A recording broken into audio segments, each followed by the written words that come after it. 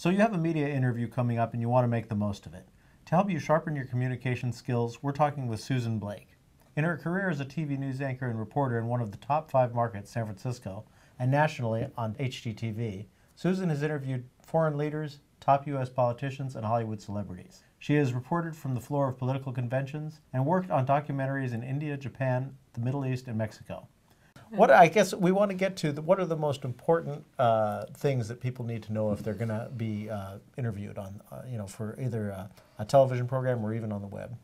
So if someone is called or they're making a request to interview you, there are some of the very basic questions that you need to ask. You need to know really who is the reporter that's calling you, and what organization do they work for, and how is that interview actually going to be used? And there are a lot of different things to take into consideration with that. First of all, is it print or is it on camera? Right. What kind of media is it? It could also be radio as well. And is this something that's going to be used on the evening news? Are you going to be put on an interview program where you're on for 30 minutes talking about a subject, or are you on with a panel of people talking about a number of different topics? If this is a piece for the evening news, they may talk to you for 4 or 5 minutes on camera as a preparation interview.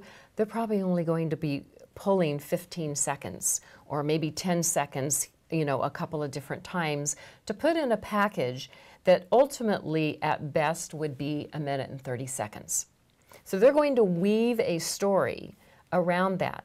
What are the most important things that people need to, as soon as they get the call, what do they need to start thinking about? So think about it in terms of maybe 1 to 3 messages that you really, at most maybe 3 messages in a typical interview that may just be going for 5 minutes.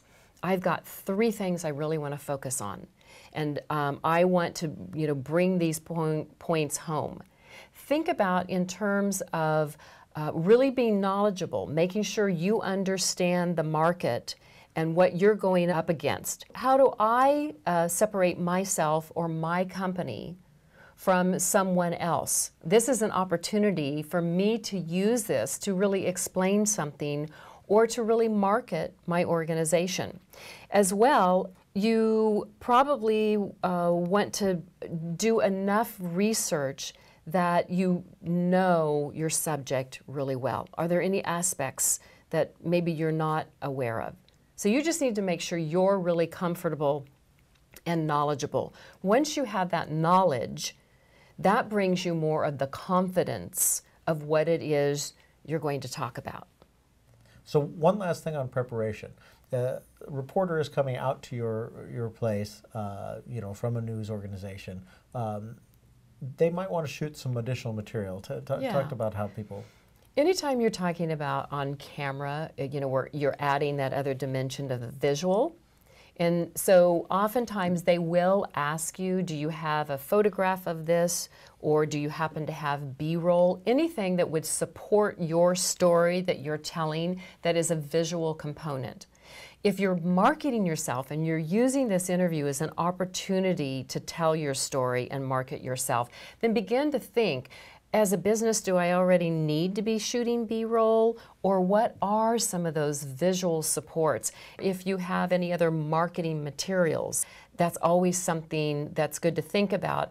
Also, that helps tell your story. Like, remember, we talked about the preparation and what are your 1 or 2 or 3 points that you really want to talk about. If you have the visual support to go with that, those two can come together and really tell a strong, powerful story for you. Right, and having been on the producer's end, sometimes if the business owner can tell me what to shoot, so we're there with the camera, it's like, oh, shoot this person doing this. It helps to tell my story. Or if you have, if it is a restaurant that you're just opening up, and maybe it was like your grandmother inspired you with all of her great Italian or Mexican food or whatever it was. It's like, hey, here's a picture of my grandmother. Oh, yeah, this is where the story started for me. That really gets into that personal component of, wow, this person really has a great idea and this means something to them. It becomes a personal story then that you're sharing with other people,